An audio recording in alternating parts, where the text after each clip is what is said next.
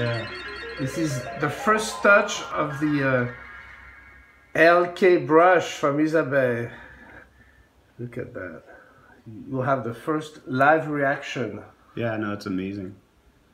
It gives me that that distance for a softer touch.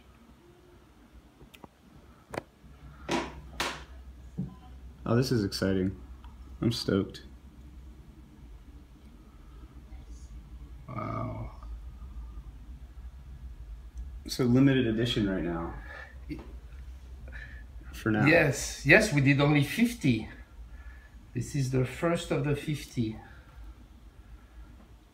All right, cool. So what do you like about this? What makes it so different for you? No, okay, so the other ones I have here, and it's they're smaller.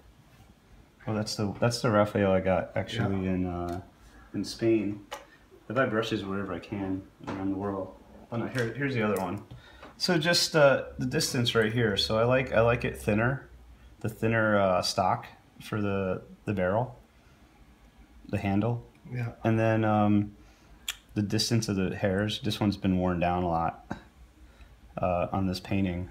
But then I also like that having this distance, so I don't have to hold. This is limiting in how much pressure I can get, and you're almost holding it too much like a pencil. This I can get back, and I can get softer effects. I can like.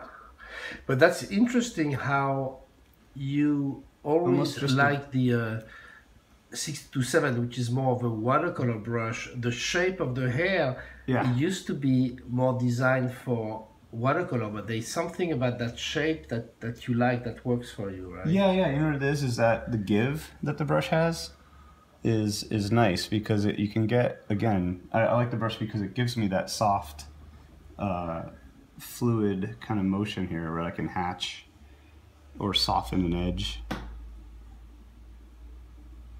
which is kind of nice.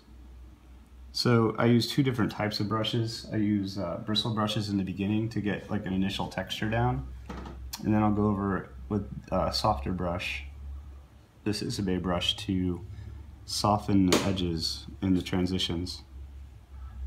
And having the brush be, I've been wanting a long-handled brush like this for the last probably 10 years. I know, we've heard about that. So finally, it's been a search. Yeah, it's been finally amazing. we did it. Thank you. All right, well, I'm congratulations.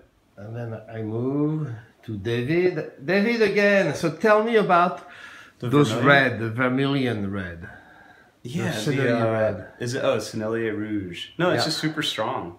It's very chromatic, and it works just as well as a regular vermilion would. And I like it because of the intensity and the purity of the color. All right.